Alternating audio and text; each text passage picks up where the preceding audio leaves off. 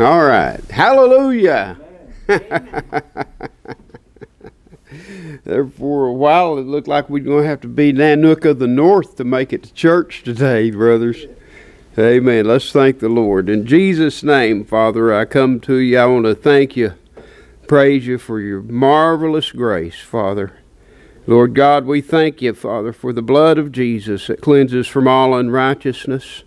We thank you that you've given us safety, allowed us to gather in thy house, Lord, that we might study your word, Father, fellowship around it, and be encouraged by it. Now, Lord, I pray that you give me wisdom, Father, grant me utterance in the Holy Ghost, that I might teach thy word. Lord God, open our hearts, give us understanding, Lord, and we'll give you all the glory, the honor, and the praise, for thou alone art worthy. In the name of the Lord Jesus Christ, I ask these things. Amen. Amen. We'll continue our study on the PreTrib Rapture, and actually we've studied every type of Rapture doctrine but the PreTrib so far, but we're getting there. We're getting there. I like to go ahead and try to imagine the questions that would be asked of me by somebody on the other side. I'll look at what they think, and then based on a knowledge of what they believe, I'll try and put myself in their place, and I ask myself the questions, and that's how I decide what I'm going to deal with, what I'm going to teach on, what I'm going to focus on. That's why we spent so much time on the post-trib and the mid-trib now rapture doctrines, because these things have to be dealt with. If I don't answer the questions ahead of time, if I just came in and in one lesson taught the pre-trib rapture and that was it, that would open up the same amount of time in comments and contention and debate as I'm already spending with my preemptive strikes against their questions, trying to answer them ahead of time. Now, we've been looking particularly at the mid-trib rapture doctrine, and last week, let's see, I didn't bring all my notes. Well, no. Last week, we finished up looking at the two witnesses, I do believe. If I'm not mistaken, we were talking about those two witnesses. And I believe at the end of the lesson, we were looking at where they fit in. And, of course, if you run the references, these two olive trees and the two candlesticks, they're found in the book of Zechariah, in chapter 4, verse 3. Verse 11 and verse number 14. I'm not going to go there, but anyway, that's where they're at. When Zechariah sees them, they're standing before the Lord. So whoever these two guys are here, whoever they are, and I believe it's Elijah and Moses, but whoever they are, they're people that in Zechariah's day had already lived and died. And the remarkable thing is that they are in the presence of the Lord. That's a mind blower. The two olive trees are. I mean, there's some things you just can't. Of course, I could give you all kinds of speculation about that, but I can't say book, chapter, and verse how that occurs, why it occurs. All I can say is that He's God and He does what pleases Him. And I can not understand, and I cannot explain everything in the Bible, but I can believe it and say amen. And that's what I do. I say amen.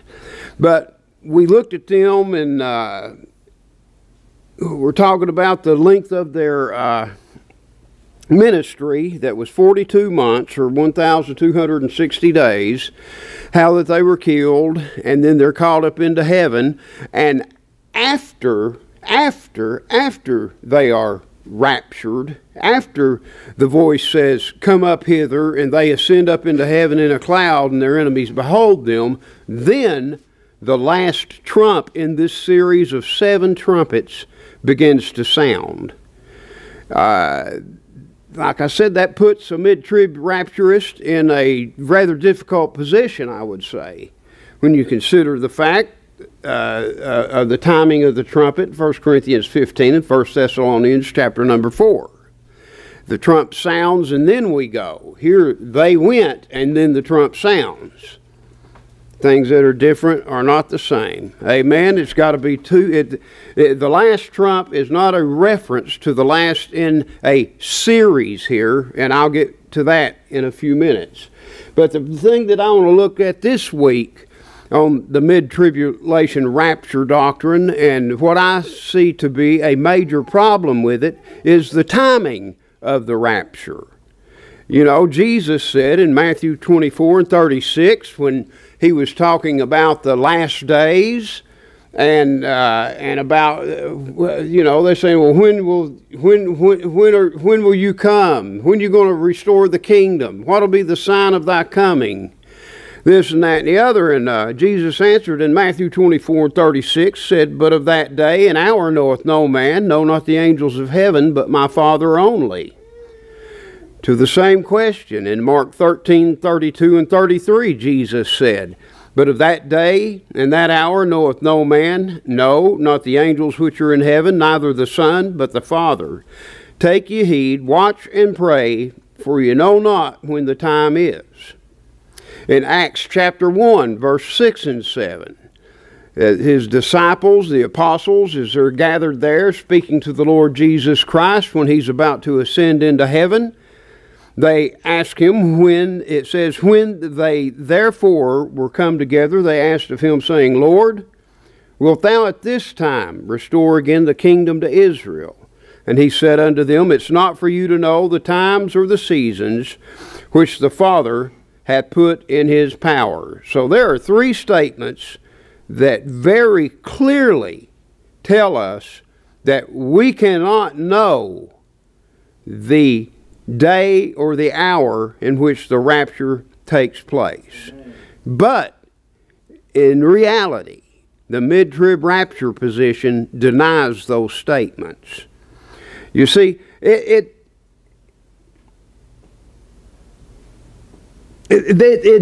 essence, there's what they do, and I know they don't mean to do this, and I know if you nailed them down on it, that they wouldn't even realize that they have done it, and it's not their intention to do it. I believe that they love the Lord, they believe His Word, they just understand it differently. But they deny it by the very nature of their doctrine. Look at Revelation chapter number 11, verses 2 and 3. Revelation 11, 2 and 3. It says, but the court which is without the temple leave out, and measure it not, for it is given unto the Gentiles, and the holy city shall they tread under foot 42 months. And I will give power unto my 2 witnesses, and they shall prophesy 1,260 days, clothed in sackcloth. Then verses 7 through 11. And when they shall have finished their testimony, the beast that ascended out of the bottomless pit shall make war against them, and shall overcome them and kill them. And their dead bodies shall lie in the street of the great city, which spiritually is called Sodom and Egypt, where also our Lord was crucified. Of course, that's Jerusalem. It's not New York City. It's not London, England. Sorry, British Israelism. It's Israel. It's Jerusalem. It's the city where our Lord was crucified. And their dead bodies shall lie in the street of the great city, which spiritually is called Sodom and Egypt, where also our Lord was crucified. And they of the people and kindreds and tongues and nations shall see their dead bodies 3 days and a half, and shall not suffer their dead bodies to be put in graves. And they that dwell upon the earth shall rejoice over them, and make merry, and shall send gifts one to another, because these 2 prophets tormented them that dwelt on the earth. And after 3 days and a half, the Spirit of life from God entered into them. And they stood upon their feet, and great fear fell upon them which saw. And they heard a great voice from heaven saying unto them, Come up hither. And they ascended up to heaven in a cloud, and their enemies beheld them. Do you see the problem with that? In light of Matthew 24:36, Mark 13:22 and 23, and Acts 1:6 and 7, do you see the problem with this? Here it is. If you take and add 3.5 days to 1,260 days, and you know, and you will know when the tribulation starts, you're not in darkness that day should overtake you as a thief, then you know to the day when this rapture will take place. 1,263.5 days to the minute from the time the Antichrist assumes power, this rapture takes place. Now, as I said, I don't think that they are intentionally doing this. I don't think that they believe that God's a liar. I know that they know that it's impossible for God to lie. I don't believe that they think that Jesus made a mistake. They know that the Scriptures cannot be broken. But brother, whenever you get a little haywire on your doctrine, there are mistakes built into it. There are always going to be holes and gaps in your teaching. And if somebody will scrutinize it with a level of intensity, you'll realize them. The biggest thing is when they come at you, generally they come at you, they're on the offensive, and they put you in a defensive posture. Therefore, you're not able to do anything but fend off the attack. You can see what I'm saying? But if you can stop, relax, sit down and look at what they say and really think about it instead of dismiss it. I mean, try to understand their point of view, look at it and prayerfully examine it. And that's what I do with all of this stuff. You know what? I don't want to be right. I want to do right. Amen. Amen? I don't want to be right for the sake of winning an argument. I want the truth. I want the truth of the Word of God above and beyond all else. I want to know what thus saith the Lord, because in the final analysis, when I stand at the judgment seat of Christ, and He's not going to give me a reward based on how clever my arguments are, on how well I was able to articulate my position, on the fact that I was able to put to silence those who opposed me, if that happens to be the case. Often it's not. but what He's looking for is this. It's required in a man, that in a steward, that he be faithful. Amen. And to be faithful means to, by faith, believe what the Word of God says. And if I am to fulfill the command of Paul to Timothy, to study, to show myself approved unto God, a workman that needeth not be ashamed, rightly dividing the word of truth, then I need to follow the Bible admonition and instruction on how to properly study the Word of God, found in 1 Corinthians 2 and 13, where it tells us that we're to compare spiritual things with spiritual. And let's look here just for a moment at Isaiah chapter 28.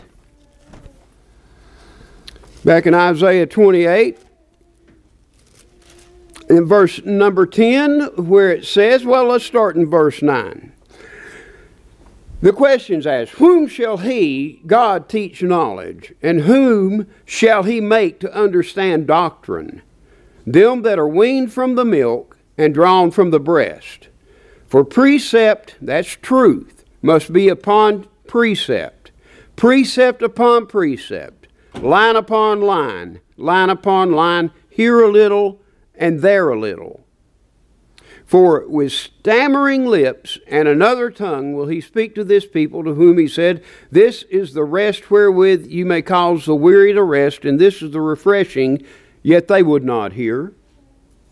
They would not hear. But the word of the Lord, now listen to this, but the word of the Lord was unto them precept upon precept, that's truth upon truth, precept upon precept, line upon line, line upon line, here a little and there a little, that they might go and fall backward and be broken and snared and taken.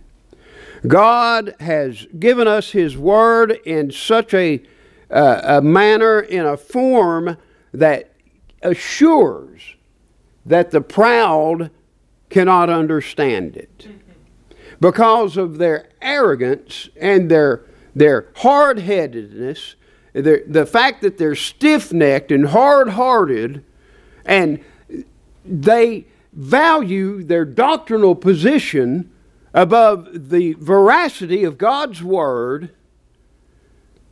They cannot understand the Word of God. It's what Mama believed. It's what Daddy believed. It's what I've been taught all my life. And bless God, I'm not going to change. Well, I got to tell you something. Mama and Daddy might have been some saved people, and they might have loved the Lord, but they could be wrong. Yeah. Amen? Brother Tony, Rapture was revealed to the Apostle Paul, the mystery. That's right. When they were asking here in Acts, they wasn't asking about the rapture. No, they weren't. They were asking about the restoration of the kingdom.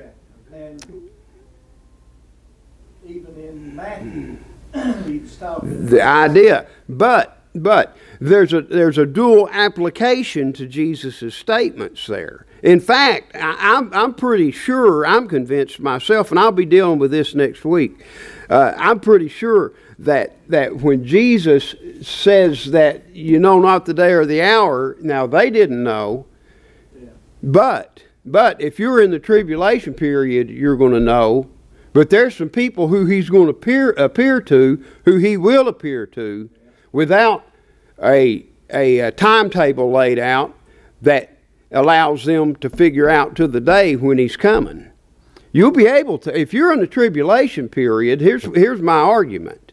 If you're in the tribulation period, and you know the day that the Antichrist assumes power, then you know when you see those two witnesses that they will testify 42 months. Amen. They will lie in the streets dead for 3.5 days. You know when they're going up. And you know that at the end of that 42 months, it's going to be followed by another 42 months that culminates with the revelation of the Lord Jesus Christ coming back in the clouds of glory. Amen. And not only that, but He's preceded by the sign of the Son of Man. The world is going to know. Amen. So this idea that there's a people who He's going to come for and catch unawares can't apply to them. It can't. It can't. By virtue of all the 7 years of signs, He's coming, He's coming, He's coming. What do they say? What do they say? They go and they hide themselves in the mountains and in the caves of the rocks and cry out to the mountains and the rocks, fall upon us and hide us from the face of Him that sitteth upon the throne and from the Lamb, for the wrath of the Lamb is on us. They know. They know. There's an angel from heaven flying through the atmosphere, preaching the everlasting gospel to a lost and dying world, and they hate Him and will not repent and believe on Jesus. They know, but there's people He's coming for who ain't going to know the day or the hour. They can't know. Oh, you can know in generalities. We know that the day's at hand because Israel's being regathered.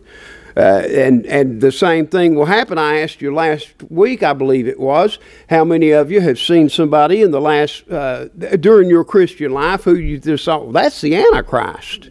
Yeah. Well, then to me at least, it's plausible that when this next war breaks out in the Middle East, the one that's prophesied in the book of Ezekiel, where you got Russia, Syria, Turkey, Iran, what's the other? There are two more countries, and I can't think of the names of them. Libya and Ethiopia coming against Israel. When this war breaks out, man, you know, oh, we're there. And when the guy steps up to after that war, then it says in Daniel chapter number 9 that after the war he comes in and draws up a covenant between Israel and her enemies. If you see that, you know the rapture's right at the door. We're ready to go. Pardon me. Good breakfast. But and that's the thing. That's the thing. But the mid-trib rapture position, though, as I was saying, because of the fact that the Bible gives us a timetable that is very clear and tells us exactly how many days the rapture is going to last. I mean, the tribulation is going to last. Tells us exactly when the two witnesses are going to be called up. That can't be the rapture of the church, because you would know the day and the hour. You could set your watch by it. You'll know. You'll know. Now, that's a problem for the mid-trib people. And, you know, they got to deal with that. They got to deal with that. I'm hoping if any of them hear this message that they'll prayerfully consider what I'm saying.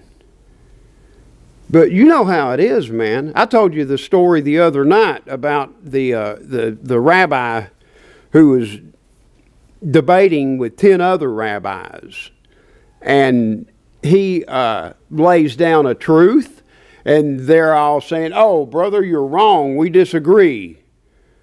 We disagree. You're wrong." And he said, "Well, if what I'm saying is true, then let this tree uproot itself and move to the side of that mountain." And a tree uproots itself and moves over to the side of the mountain.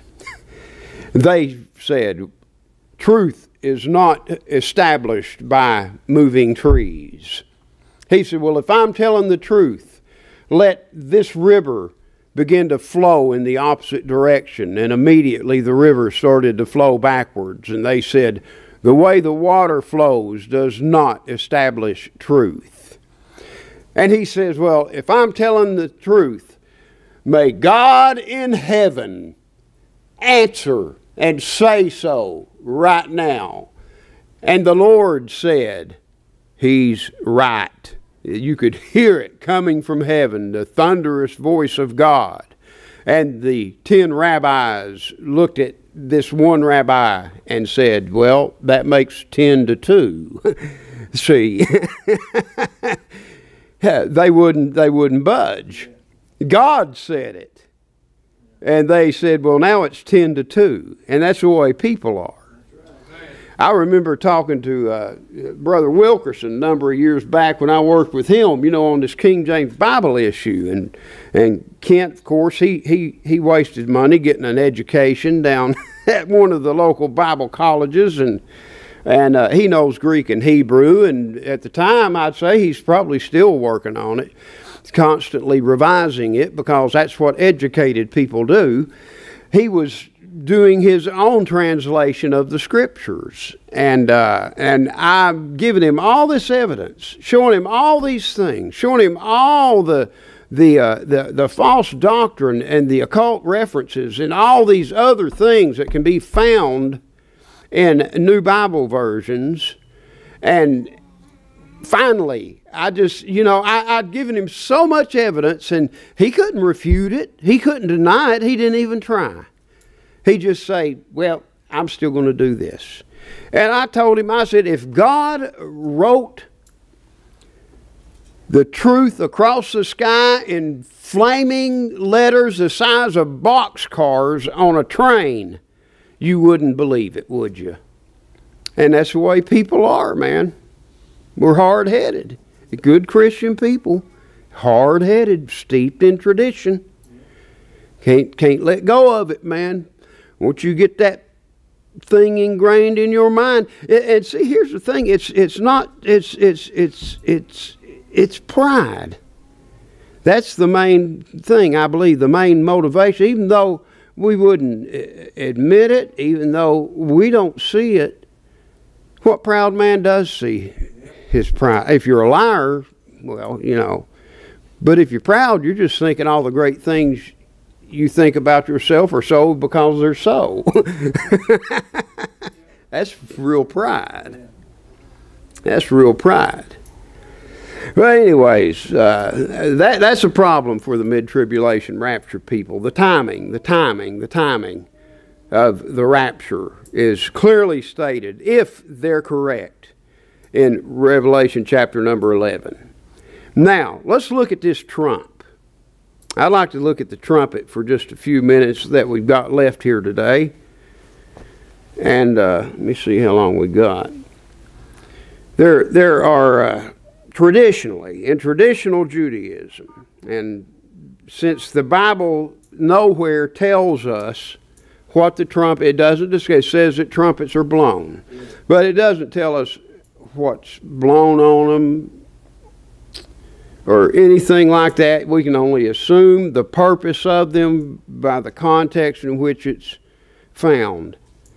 But in traditional Judaism, and I know they've got a lot of stuff that's whacked out, but believe me, that Temple Mount organization over in Israel, they've studied all this stuff out, and they've read the writings of the ancient rabbis, people who lived during Old Testament times, people who lived during the Babylonian captivity. I know some of them were what they were. I understand all of that. But there were still some good, real Jews, some children of Abraham. They that were Jews because they had a circumcised heart.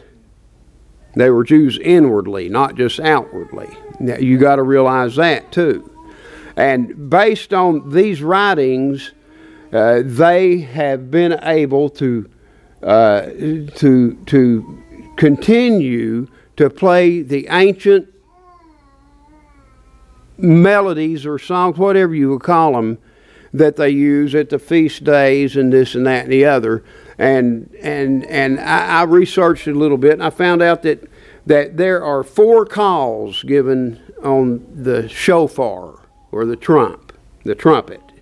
The 4 calls were, first of all, the Tekaya. The Tekaya is a single long blast. Just like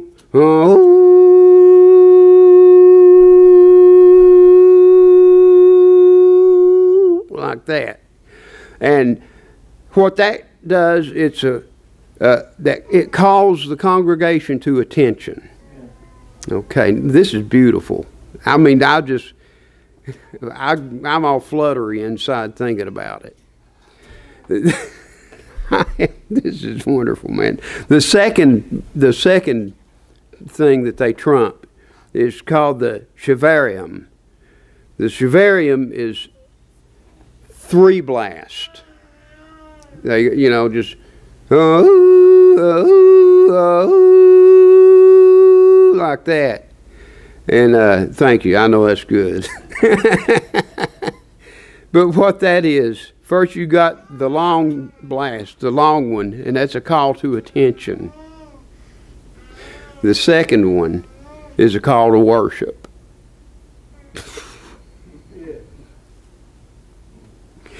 And just the order of it, the order of importance, man. You'll see the significance of this. I know it's not in the Scriptures, but I just think that God has got a hand in this. I do.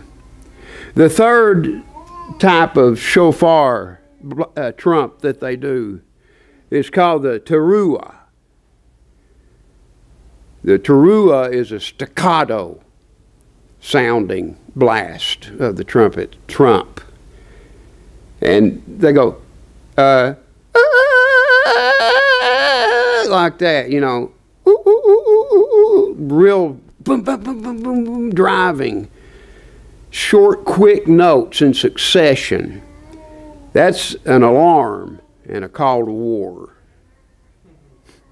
The last trump that they do is the Tekaya Gadola. And that's one long blast, very similar to the Tekaya that calls to attention, but this one builds in intensity and pitch until it's just about hurts your ears. The pitch is so high, and it's much longer than the regular Tekaya. And that one is the call of peace. Now let me tell you what I think about this stuff. The first one, the Tekaya, the single blast, the call to attention. And I got no scripture. I'm just throwing this out. This is just, I'm surmising. I'm guessing. This is just something I think would be beautiful and could be true. Then it may not be. But the Tekaya, the first single note blast, is a call to attention. Can you imagine? You're going about your daily business, you're doing your job, whatever, just making melody in your hearts to the Lord. I'm traveling on the upward way, new heights I'm gaining every day. Still singing as I onward bound, Lord, plant my feet on higher ground. Lord, lift me up and let me stand. And you hear that, oh, stop and look up towards heaven. And then the Shivarium comes, the blast that calls to worship. Whew, there you go, right in the presence. And you're with them in Revelation chapter number 4, praising God. Amen. Glory to God, glory to God, glory to God. And then these 7 trumpets begin to sound. And like I say now, this ain't scripture. I got no basis for this. I'm just imagining with my pure heart, thinking about what it could be. If you don't agree, that's okay, because I got nothing to defend it with. I'm just saying, wouldn't it be wonderful? And then those 7 trumps begin to sound.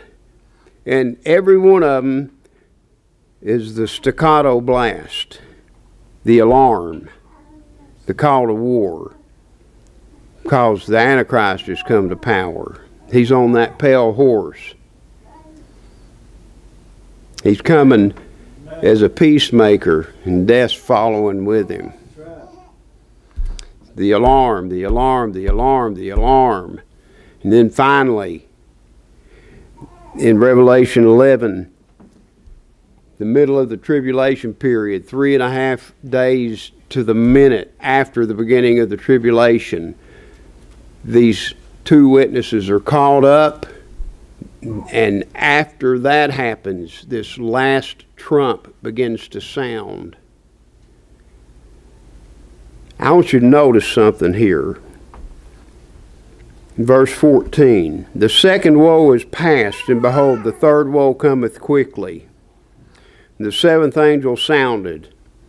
And there were great voices in heaven, saying, the kingdoms of this world are become the kingdoms of our Lord and of his Christ, and he shall reign forever and ever. And I was going, how can that be? I mean, we know this is the midpoint of the tribulation period. The 2 witnesses come at the beginning of it, and they're called up 3.5 days after the very middle of it. So how can the second advent occur immediately? And then I realized it's because it doesn't tell you how long the 7th angel sounds.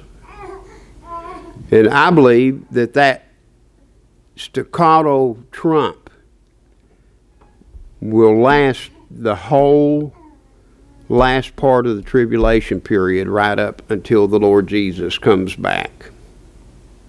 That's what I think. I may be wrong. I may be wrong. But I don't think I am. Wouldn't it be wonderful? Hallelujah. Hallelujah. Now, let's compare the trump in 1 Corinthians 15 and 1 Thessalonians 4:13 with the one in Revelation 11 through 19. Okay, well, I'm out of time. We'll have to get back to these trumpets next week. Please pray for me and pray about what we discuss, about the things I say. And like I said, the parts that I'm just kind of guessing about, I'm guessing. I can't back it up with anything. It just, man, I think about it and those trumpets and what they mean, and it begins to, really make sense to me. And just because the Bible doesn't specifically say something's happening or where it's happening doesn't mean that things aren't happening. I mean, let me ask you something.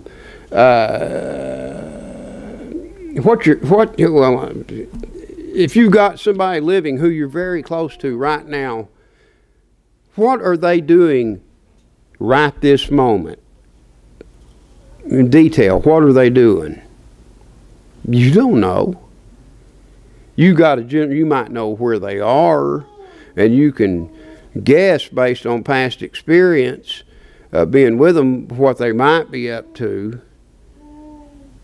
Well, I think it can be the same way about God in heaven and what He's doing and what's going on there right now. We got general ideas, but we don't know specifically. In fact, both Paul and John talked about things that they saw there that they weren't allowed to tell us about. Amen. So we need to have a little flexibility. Realize that God does what He pleases when He pleases. Father, in Jesus' name, we thank You for Your word, Lord, and I pray that You give us understanding in it. Help us, Lord God, to realize that the day of the Lord is at hand, Father, and that means one thing, that we got to go first. Lord, help us to be ready. Help us to prepare our hearts. Lord, You saved our souls. You've cleansed us from all unrighteousness. Now, God, by Your grace, Father, enable us and to receive Your grace, that we might stand in the grace that You have for us. In Jesus' name I pray. Amen.